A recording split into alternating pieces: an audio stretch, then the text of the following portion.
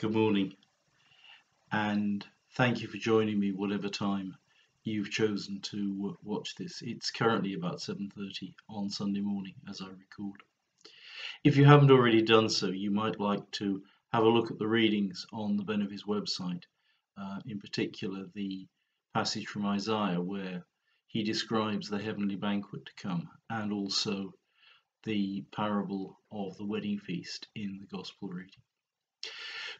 But first of all, I'm going to begin with a very short prayer from the epistle, the close of the epistle to the Philippians. Beloved, whatever is true, whatever is honourable, whatever is just, whatever is pure, whatever is pleasing, whatever is commendable, if there is any excellence and anything worthy of praise, let us think on these things. Amen. Well, that's from the end of the epistle. Here is a passage that comes just towards the end of our gospel reading today. Throw him into the outer darkness, where there will be weeping and gnashing of teeth. There are times as I read Matthew's gospel when I think, oh no, not again. We actually find the weeping and gnashing of teeth in 5 different places throughout the gospel. But I really struggle to imagine Jesus ever saying it. It just seems totally out of character with the compassion which he shows for sinners elsewhere throughout his ministry. Matthew was one of the 12. He was with Jesus throughout that ministry. But I can't help wondering whether writing probably some 50 years later after Jesus' death and resurrection, the memories had become somewhat embellished in his mind. But that apart, it's still not an easy passage to get to grips with. I suspect we're most of us doing okay until the king comes in and spots that unfortunate individual wearing the wrong clothes.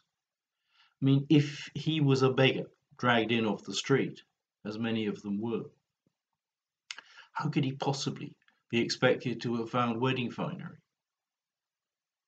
Well, before we tackle that one, let's look at the context of the passage as a whole to try and get a sense of what's going on.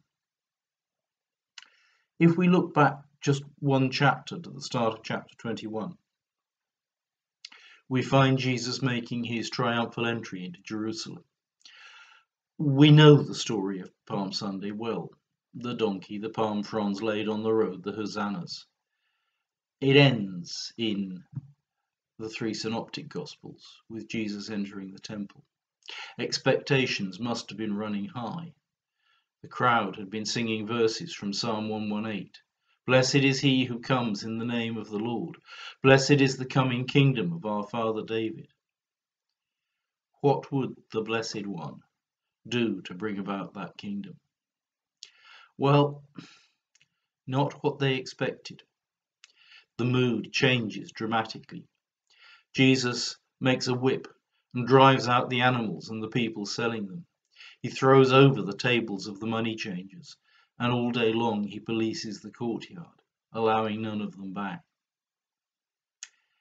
It's as if he's making a point, a direct challenge to the temple authorities. But they dare do nothing for fear of the crowds. And the next day he's back again. You can almost hear a note of desperation in the voices of the elders as they ask, as we read in last week's gospel, by whose authority are you doing these things? Jesus refuses to answer. Instead, he continues to ramp up the tension with a series of parables. The parable of the 2 sons. One says no and then does it. The other says yes and doesn't. The parable of the wicked tenants in the vineyard who murder the servants and eventually the son of the owner. And finally, there's today's wedding banquet. Each of these parables more savagely parodies the Pharisees who are challenging Jesus today. And in the last topic, the one we read today, they are the wedding guests who accept the invitation but when the time comes, make lame excuses, and again murder the servants sent to them. And as in other parables, Jesus looks back to a passage in Isaiah, well known to these hearers. The alien cities where the people of Israel have been held in exile are laid waste, and they have returned, literally or figuratively, to Mount Zion, where the Lord has prepared a rich feast of rich food and mature wine strained clear. That idea of the heavenly banquet after hard times would have been embedded deep in their psyche, and it has a certain appeal to most of us, I suspect, today as well. Look how, though, in Psalm 23, after guiding his people through the valley of the shadow of death, the Lord spreads a table before them, even in the presence of their former enemies, and the cup runs over. The holy people of Israel, the chief priests and the Pharisees, would have expected that as their lot. And so, Jesus is saying, it might have been. They would have accepted the invitation given them in the covenant of Abraham and in the law of Moses. But when Jesus, the bridegroom, has comes to tell them that the time of the feast is now, they reject him. And so they will be destroyed, and the banquet given to others, the poor, the repentant sinners, not just of Israel, but of all the world. All of us, in fact. We have only to turn up. Or do we? Before the euphoria sets in, before the saliva starts to run at the thought of the rich food and the mature wines, there is a sting in the tail. On the service sheets, the Gospel reading is printed as a single passage, but in many Bibles there is a paragraph break about 2/3 of the way down, as if some editor was hoping we could forget about the last bit, about the man wearing the wrong clothes. Unlike today, when we head out on the high street for a new outfit as soon as we get the invitation. In those days, it was the host of the wedding banquet who provided the clothes, not just for the bridesmaids and the ushers, but for every one of the guests. Socially, not wearing the outfit provided meant either that you rejected the host's gift or that you were a gatecrasher.